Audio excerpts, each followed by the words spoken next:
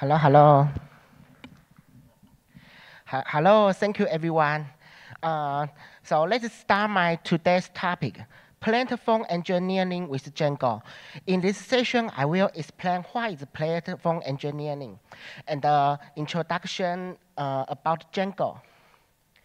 Okay, let me make a simple self-introduction. My name is Coco. This is my real name. So you can just call me Coco. And I am Microsoft AI MVP.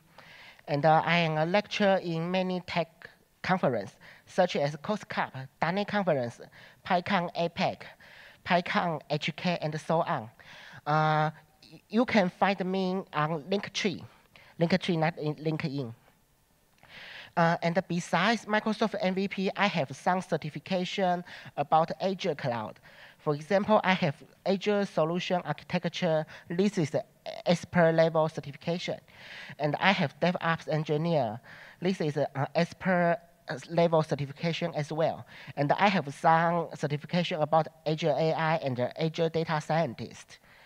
Okay, that's me. So just call me Coco. This is my real name, real Chinese name. Yes.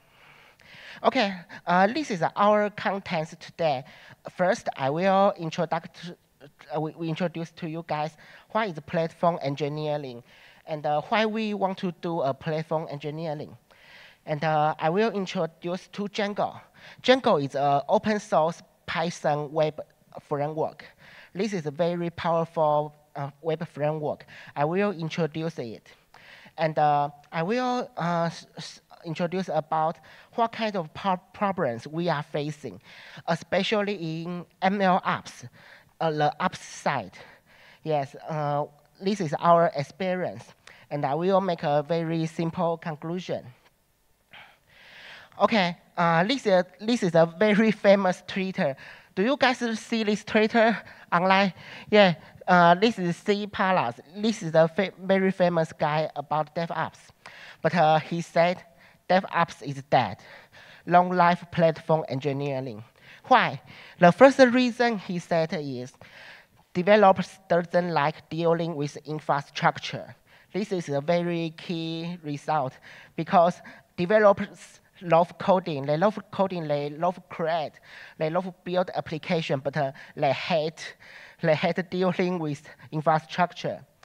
And when a company grown up, they will control more and more infrastructures. So this is another issue. More and more infrastructure we need to control.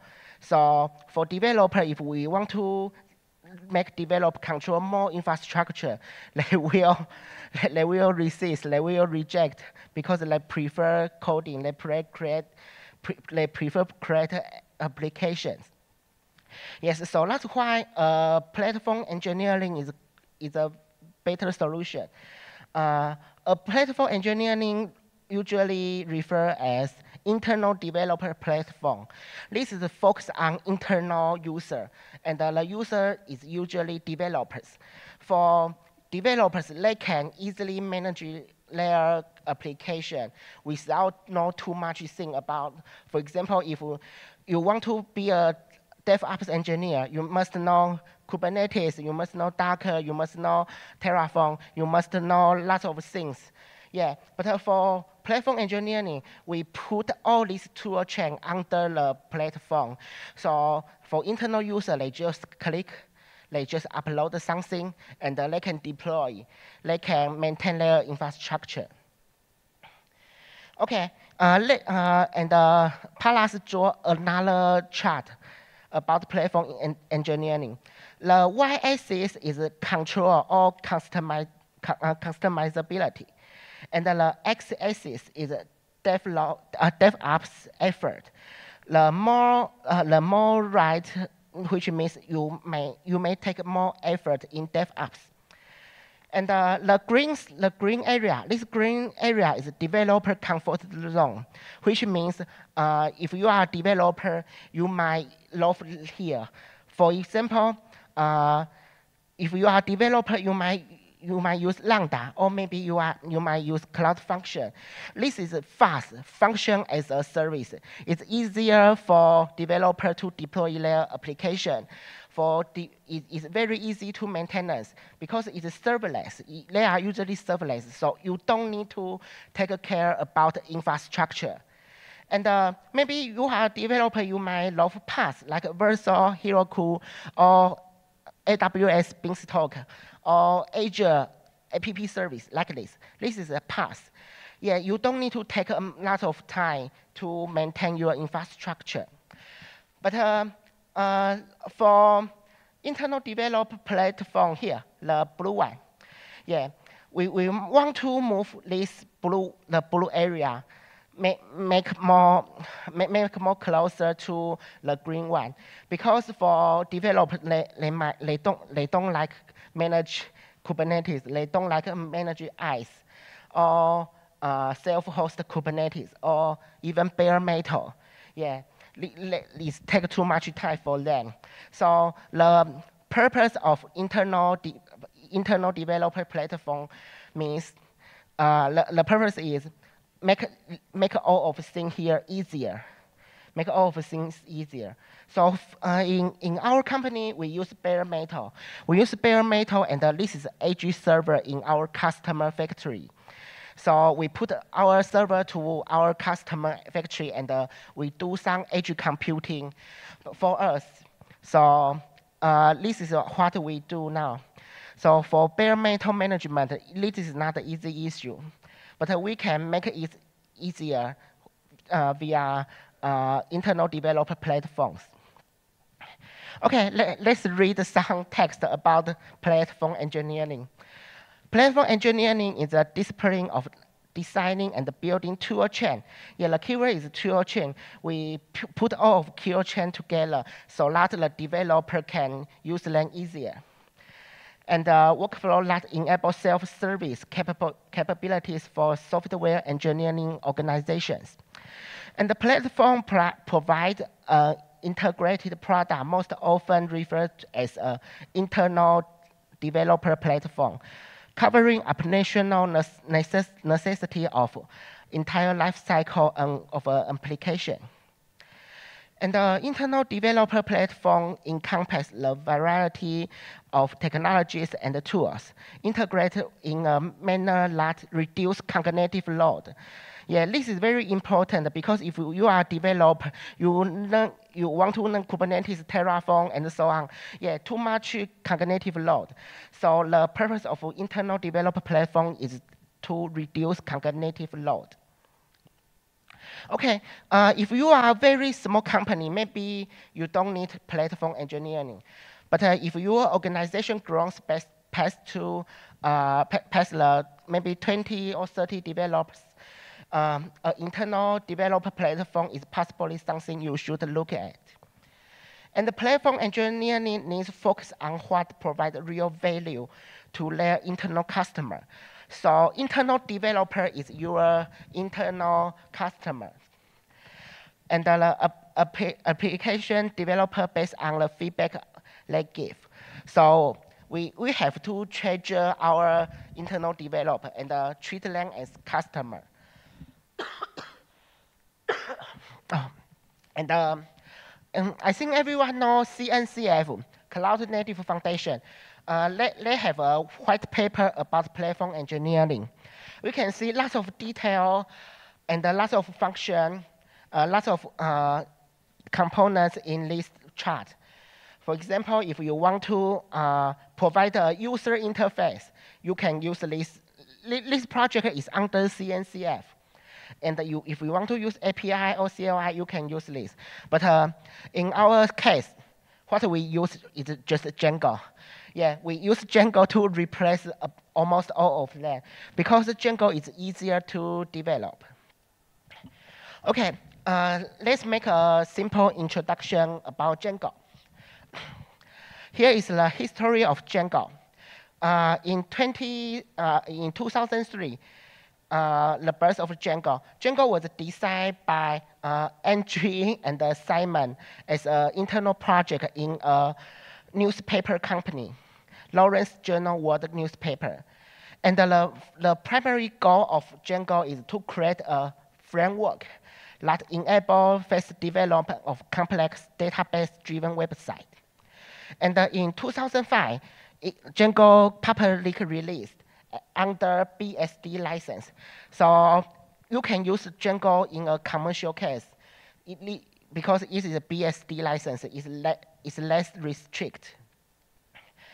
And in 2008, they set up Django software foundation. And this foundation maintains the copyright of Django.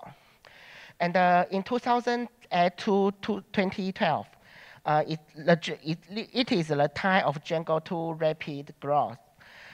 Between this 2008 and 2012, Django grows rapidly. And the philosophy of Django is batteries included. You can use lots of built-in features to develop the application you want. And the first Django conference is in 2008, but by 2012, it's become the most important web conference in the world. And in 2017, Django 2.0 launched, and it will never support Python 2. From Django 2, they only support Python 3. So this is very important. If you still use Python 2, you cannot use Django 2. Okay, here's the Django version. Now we are here. Now Django, the version of Django is 4.2, and this is the LTS version. So it will support until 2026. So it will support very long. So if you want to start a Django project, you can use 4.2. Okay, let me introduce a very key structure design of Django. I think everyone knows what is MVC structure of web developing. But in Django, they call it is NTV, not MVC.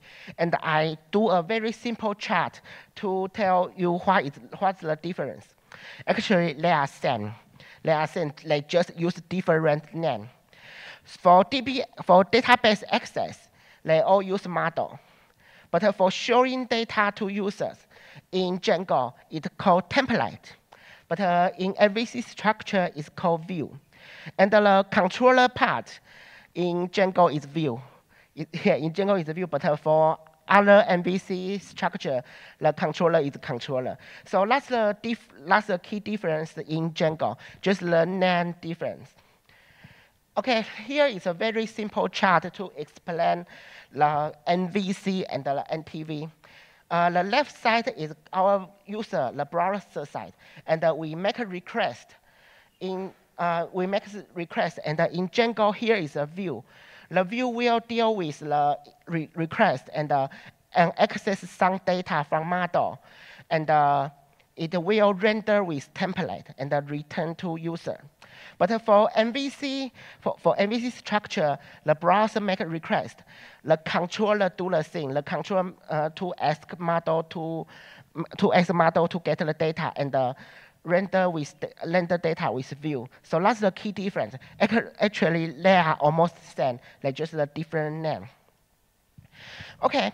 That's MVC or NTV structure. But in Django, you can still use Web API. That is Django REST framework.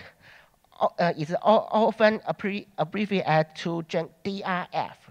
And it supports authentication and permission.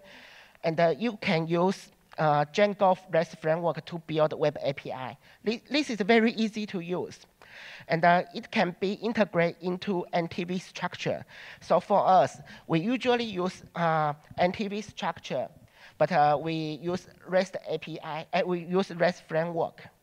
And it has a very active community, which means you can get lots of support from the community. And in Django, it has a admin interface, which means you can build your CRUD application very easy. Because it's built in, you just define your model. You just define, oh, what kind of color you have, and put it inside. And it will generate a CRUD page for you. This is very easy to build. So for internal developer platform, your developer might input some data, and you just define model and register it to Django, and Django will generate this admin page for you automatically. That's very fast. And there are some SDK support, but it's focused on Python, but Django is Python, right? This is Azure DevOps Python SDK. You can integrate Azure DevOps with Python. So which means you can build your own CI/CD pipeline, your own BI/CD tool in Django. And you can click the button, and it will trigger the Azure DevOps. That is very cool. And we are an IoT company, actually. We usually use edge computing to solve our customers' problem. So we use Azure IoT. Azure IoT is a very cool thing. You just install Azure IoT runtime on your bare metal server. You just install it, and you can start your Azure IoT. So this is very easy to use, and it provides Python SDK as well. So you can integrate it in your Django website, which means you can just click a button and to manipulate your edge server. That is very cool. And the most important thing is it can seamlessly integrate with AI team, because Django is Python. AI team use TensorFlow or they use PyTorch. All of them are usually Python. So we can integrate it easily. Okay, there's another 5 pillars of internal developer platform. The first one is a CI/CD pipeline tool. We use Azure DevOps, and we integrate it into Django. So in our Django platform, we can just click a button and deploy our application to Azure server. And for container orchestration tools, we use Azure IoT and the container registry, and we use Ansible as well. And for security, secret, and authorization, we use Django, because Django have authorization, secret management. So that is very easy to use. And we integrate it with Azure Keyboard. And for IAC, infrastructure as code tools, we use Azure DevOps, and we can install Terraform plugin in Azure DevOps.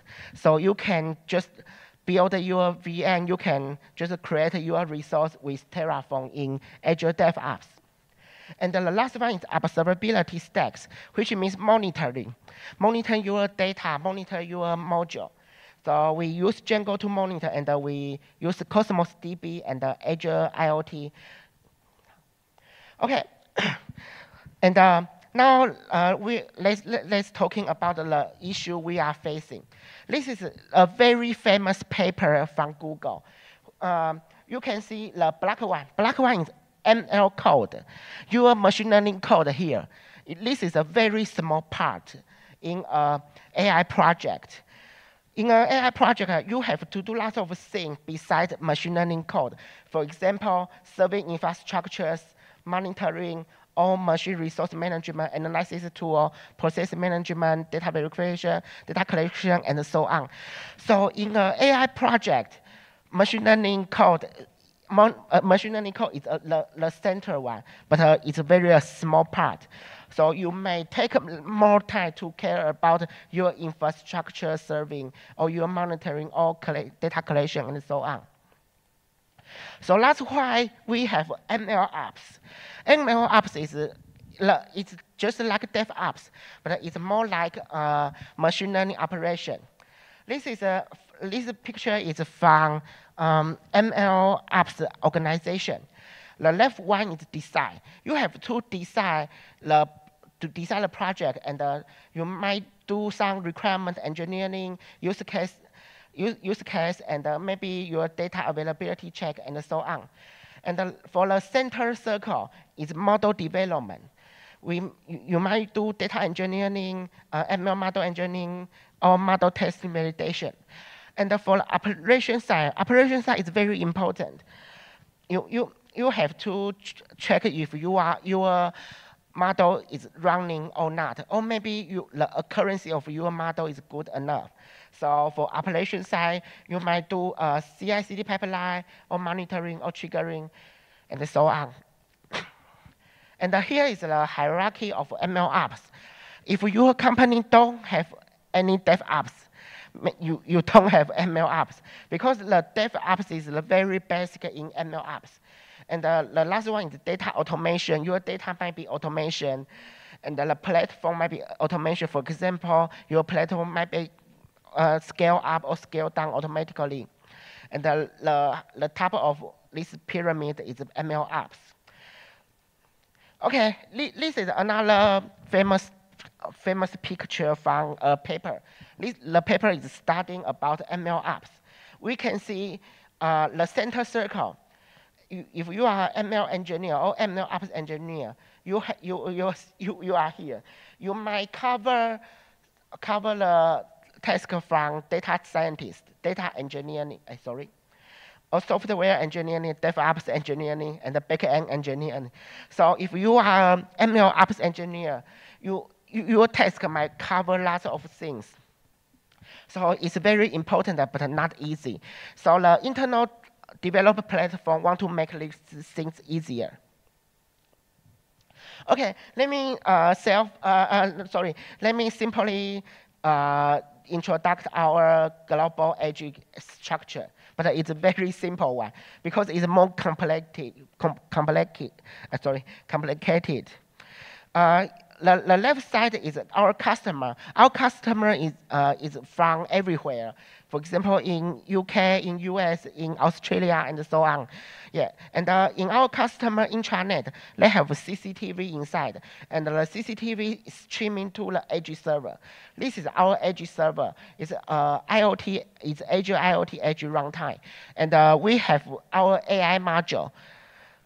This AI module will process the image from CCTV and return the data to our data pipeline.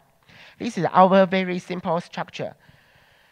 But our challenge is customer internet has problem, usually has problem, because they are manufacturing factory. They don't really care about their internet. What they care is about, oh, my production line can work, but they don't really care about internet. So it's the first challenge. And then the second challenge is about AI model crash. Sometimes our AI model crash. And maybe sometimes the IP can, the CCTV crash. And, and it happened. Everything is fine. We can find another, but we don't. We found, oh, there's no data, but everything is fine. Why? Because the customer is during public holiday, they didn't work. They just didn't work, so there's no data, but everything is fine. Yeah, and another challenge is the power in factory usually went out. So if there's no power, our server cannot send the data back to our data pipeline. So this is another challenge. And more and more edge server to management. Okay. What we do first is just build a monitoring platform. We just build a monitoring platform to monitor IPCAN, to monitor edge server, to monitor our data pipeline. And after we finish this monitoring platform, we save 2 days. We save 2 working days, because before this monitoring platform, we might took 2 days to find out, oh, which part have problem. But after we finish this monitoring platform, we can save 2 working days. Yeah, this is amazing. But we want to make more feature to this monitoring platform. So it become an internal platform, which means it become a platform engineering. Besides the monitoring, we add more and more feature to our internal developers. For example, the first one is the tool of AI deploying JSON. If you have experience of using Azure IoT, if you want to deploy your module to Azure IoT, you must write down a very, very long JSON. And this JSON, and you push this JSON to Azure IoT. Azure IoT will help you to develop your module to Azure server. Yeah. So, but write the JSON file is not an easy job. So we built a tool to help our developer to write the JSON, and it can easier to deploy. And we did a tool of labeling data. We can labeling data easier. And the tool of Azure server management. And the tool of data recovery. For example, if the customer, if there are some problem in their internet, we can recover data from the server. So that's also what we did. And let's see our platform. But we hide almost everything confidential because it's our real case platform. So I hide almost everything. But we can see here, the front page. If we log into the front page, we can see, which module has no data maybe in 1 hour. Maybe this module have no data in 4 days. Yeah. So if we log in, we can see the status of all modules. And here are some items we can choose. For example, this is AI module config management tool. We can see which organization, which location, which Azure server, and which module name, and its configuration JSON. And for this one, we can monitor all of our servers, but this is market data, so I didn't hide anything. Yeah, so we can just log into this platform and to see the status of our Azure server and our IP cam. And yeah, this one is about the JSON validation. I just mentioned if you want to deploy your AI module to Azure server with Azure IoT, you might write a very long JSON, and sometimes you might make some bug inside. So this verification tool can help you check your JSON and help you deploy your Azure module easier. Okay, so this is my conclusion. The platform engineering is a platform for internal developers and operations. And Django have lots of built-in feature. Yeah, we just introduced some built-in feature. For example, admin system, you can build your admin easily. And it has large ecosystem. For example, DevOps SDK, Azure IoT SDK, and AI, and so on. And it's easier to develop an internal platform quickly. And the machine learning code is always a very small part in an AI project. We just saw the picture, right? Infrastructure serving, or maybe data collecting or monitoring, all of them are larger part than machine learning code. So if you want to run a machine learning project, maybe machine learning code is not very important. Yes. Okay. And welcome to COSCUP booth. We are from COSCUP, and our booth is outside. You can go to our booth and talk with us. Okay, thank you, and Q&A. And I still have 1 minute to make a Q&A. Anyone has a question? Hey, thank you. Okay, any other platforms have you been chosen as a shortlist before you decide to use the JSON as your final platform for your IDP? Sorry, you said why you okay, that should be. I think before you use the Django. Okay, you may have a shortlist of say Strapi or whatever frameworks you may choose. So which platforms have you been as a shortlist? Okay, has been chosen or considered to be a candidate before you finally choose JSON. Okay, I would like to see what's your process. Yeah. Okay. We consider .NET .NET Core before because we have another system for our customer. They are using .NET Core, and as you see, we use lots of Azure, right? We use lots of Azure service, so .NET Core might be a good choice as well. But eventually, we choose Django because we have AI team. AI team, they use Python, and they want to do their own tools. So for them, it's easier for them to use Django. But actually, I think .NET Core is good as well because there are very large ecosystem of .NET Core, and Microsoft support .NET Core very much. So .NET Core might be a good choice. But finally, we choose Django because our AI team. Yes, thank you.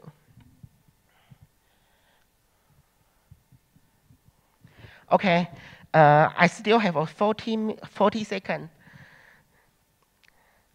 Anyone have questions?